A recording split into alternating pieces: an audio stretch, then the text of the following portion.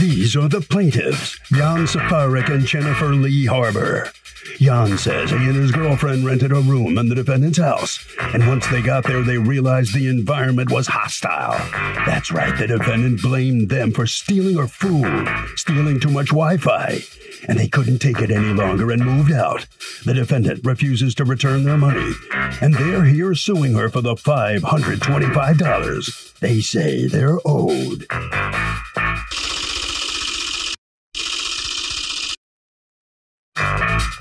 This is the defendant, Christy West. She says the plaintiffs almost caused her death by leaving a door open, which exposes dangerous stairs. They did indeed steal her food, and they're out of their minds if they think she's the one who owes them money. She's accused of holding on tight to the cash.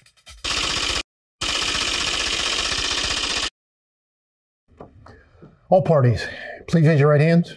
Welcome back to the People's Court. Next case on the docket. The plaintiffs say that they rented a room from the defendant, but the place was such a hostile environment, they bailed. Now they want their money back. But the defendant says the plaintiffs almost caused her death because they left a dangerous door open, which led to a treacherous staircase. They stole her food, and she's glad they moved out. It's the case of Get a Room, a non-hostile one. Thank you, Douglas. You're welcome.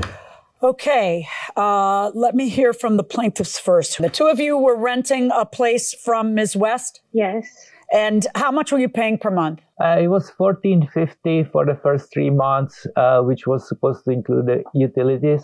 Okay, and how long did you folks live there before a problem came up? Well, it was about the first month, and the problem started, and they escalated to a point that we decided to move out earlier. All right, and what were the problems? There was a problem between Jennifer and the landlady that escalated to a point that Jennifer was starting to be accused of. Okay, so Jennifer, maybe you can speak now and tell me what the problem you had with the landlady was. First of all, was she living in there with you guys? Yes, ma'am. And was anybody else living there?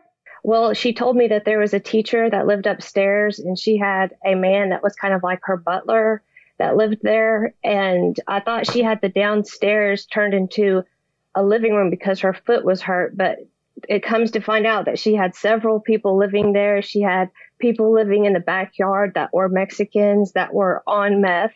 And she said she would give them just a bowl every day to get by. There was like 5 dogs in the house that were biting everybody.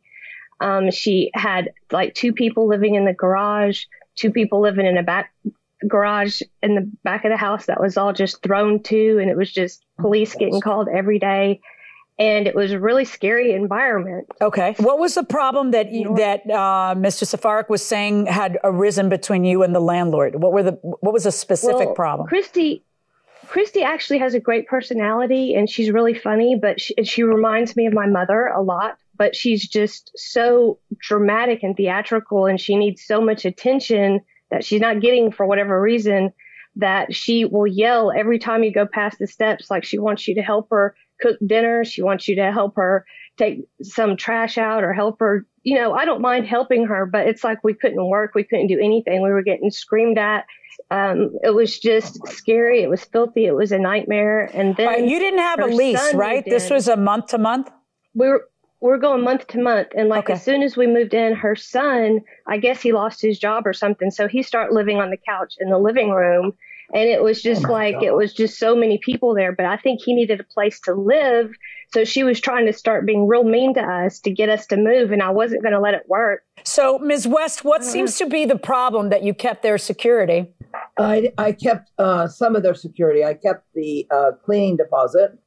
And first and foremost, I don't know if it matters now, but she has totally misrepresented the living situation, totally. Okay, you tell me what it was. It's a 4,500 square foot house, and I rent out the top floor, and everybody pitches in for cleaning and for things of that nature, and she can neither cook nor clean nor do any of this, and that is the situation.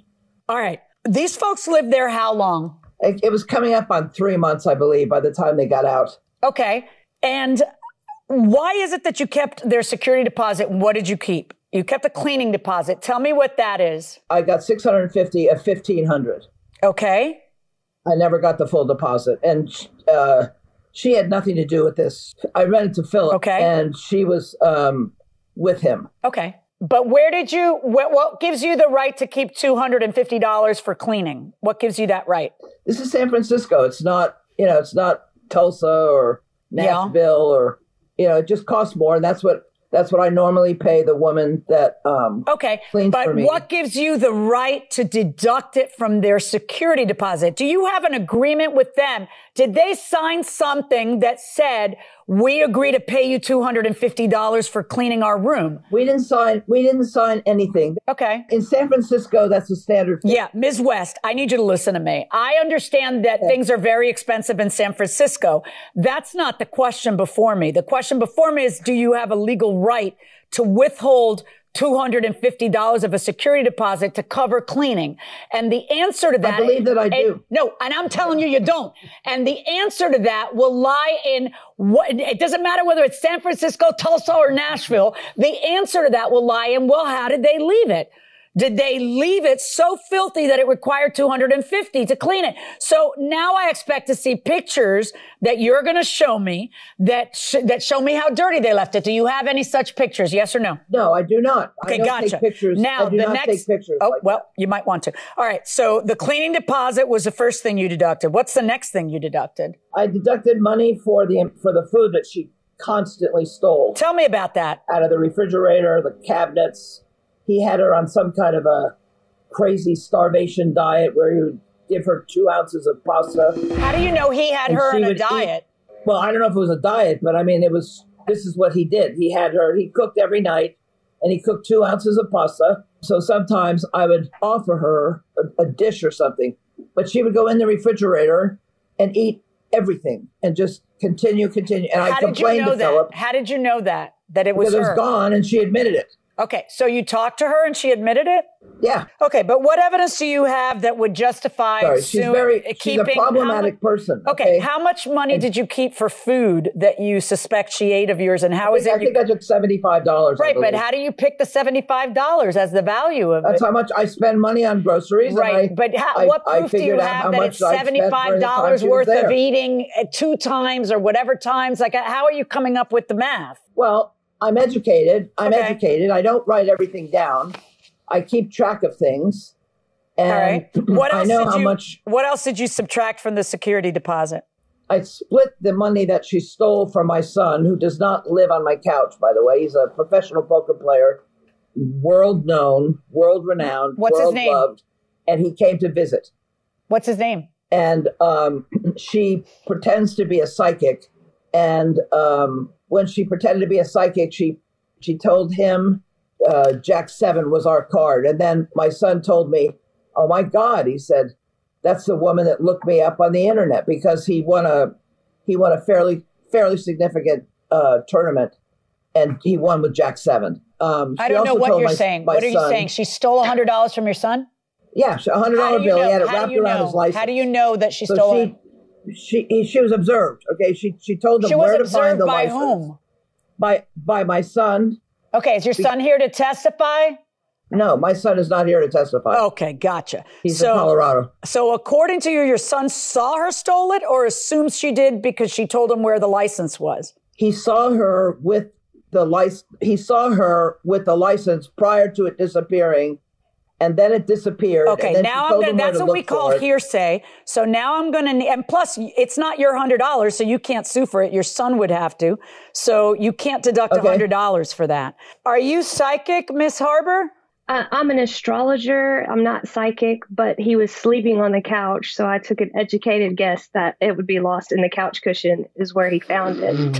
And his card, according to astrology, is a Jack of clubs, and it's not a Jack of sevens. Okay. Okay, I don't know. It was Jack 7. It wasn't Jack of clubs. It was Jack 7. And that's what she told us. Everybody stop talking about what card it was. And let me ask you, Ms. Harbor, did you steal $100? No, ma'am. Now, okay, fine. I didn't deduct 100. I had deducted 50. I split it with her. You split it with her? Either she stole 100 or she didn't steal 100. Which is it? Of course she did. That doesn't mean that I can't. I was very compassionate toward her because she's goofy. I'm sorry. And it doesn't become apparent until after a while. But Jennifer has been knocked off Facebook for defending her whiteness. I mean, she's a very prejudiced, and our family and our house is not a prejudiced household. Okay. It was very difficult. Okay. She opened the bathroom door and had it lined up so that if I had gone in there in the night, and it's completely pitch black there, so if I had gone in there in the night, I would have fallen down the stairs to my death. Why wouldn't you put the light on if it's pitch black? It's not, my house is not set up that way. There's no light in that little section. Well, it sounds very dangerous. All right. You also withheld, how much did you withhold for the floors? Oh, I think it was $50. I can't remember right now. When she poured the beer over my bedroom floor and the water. How did she pour the beer? Tell me how she poured a beer over your bedroom floor. She came into my room and she took the can. First, she took the water bottle and she threw it against the dresser, and it broke and water went everywhere. Why did she, wait, tell me the circumstances that led to that. Why is someone throwing a water bottle against your dresser? She was leaving. I'm telling you, she's a nutcase. I'm sorry. She's a troubled girl. Yeah. Philip has never given us any problems. The only problem that Philip gave us was that the two of them ran two businesses out of their bedroom and took all the bandwidth. Okay. And that's what started this problem. Okay. Mr. Safarik, did you want to respond to any of this? I have to say that, yeah, she was very nice. At the beginning, she cooked for us and offered food. And but Jenny turned out to be allergic, and she just is kind of, I don't know, the word would be dainty, you know, how she is. And yeah, but was she stealing food? The other people in the house are, you know, kind of like heavier people, you know, that require more food.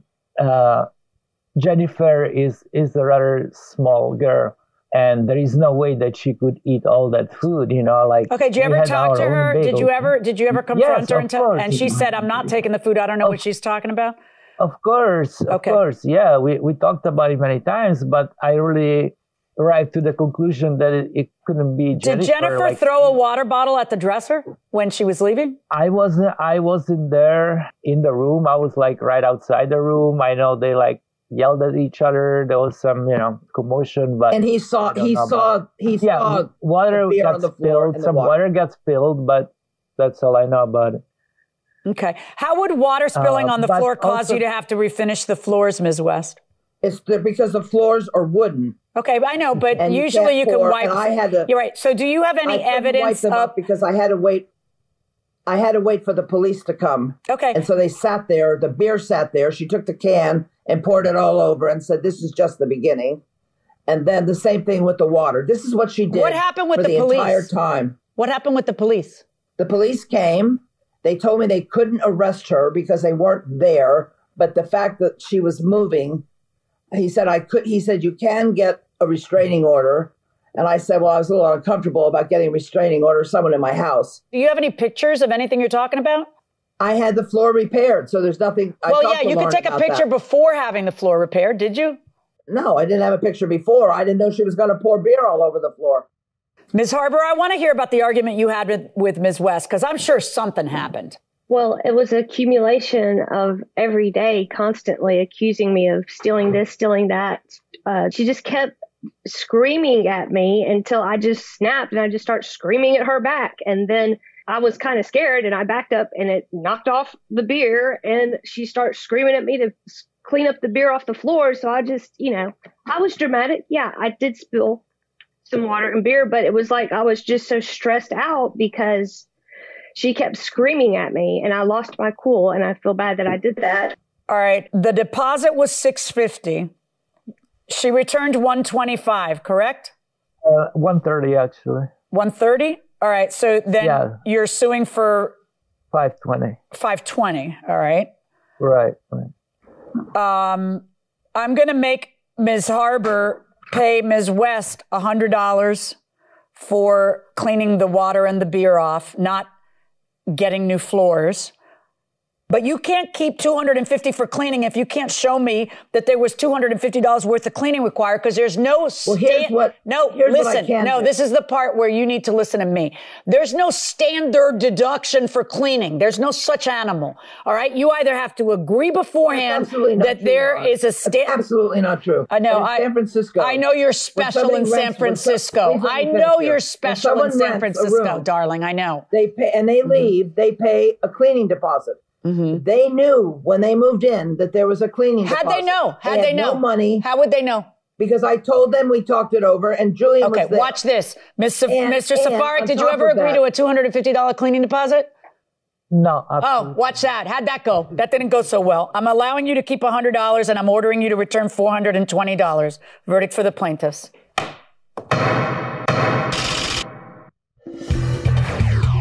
So the plaintiffs are going to get $420 back from the defendant. Ms. West, you heard the judge. You got to get $420 back. What's your reaction? My reaction is that the judge doesn't know.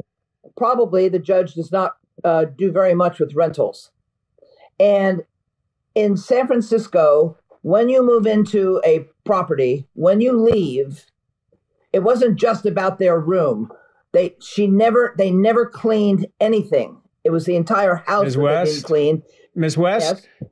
Let me just tell you, the judge heard your testimony. She found against you. You got to give him $420 back. All right? That's the judge's decision. Sorry about it. Ms. Harbor, let me ask you a question. Ms. West was saying a lot of things about you during this testimony, and you had almost no reaction. It was very interesting. Didn't it bother you or not? You were listening carefully. Well, I know. it bothers me, but she just reminds me of a sad person, and she's funny, and she's a sad person, and I feel so sorry for her. I can't even be offended by her outrageous comments. And when I finally did get offended, I did flip out. It cost me $100, but I think it was worth it. Okay, Harvey. Doug, a landlord has a duty to disclose to a prospective tenant that other tenants are living in the same place. That is a material fact that simply needs to be disclosed. The question is, what kind of dog is Sammy? Our dog, Sammy. Okay, that was a mystery for a little while, at least among my children, because they were all let's be clear. She was not a rescue. No. And I'm allergic, so... I bought this dog knowing what kind of dog I was getting. Which is a Labradoodle. Right. But the kids would argue that, well, she doesn't really look like a Labradoodle. She does. Her hair's too straight or this or that. Looks like a schnauzer. So finally, our youngest, Sophie, decided to have a DNA test done. She actually did. Right. But the DNA test was like $100 or something, right? So she kept asking us to pay for it. So we're not paying. We don't care what kind of dog she is. And then she got the DNA test, and then her business plan was all messed up, right? Because then she thought she could get everybody to pay. Right. She's like, well, everybody, if you want to find out what kind of dog Sammy really is, you have to pay me $20. Right. Right. And she asked everybody, and she kept at it for about a week or two, and then finally, and no one cared. No one gave her a penny, and then finally she couldn't stand it. You got to sell the subscriptions up front. That was what she didn't get. So her business plan was terrible. Terrible. But finally, she just caved and said, oh, okay. And she showed us all. And she's a Labradoodle. She is a Labradoodle.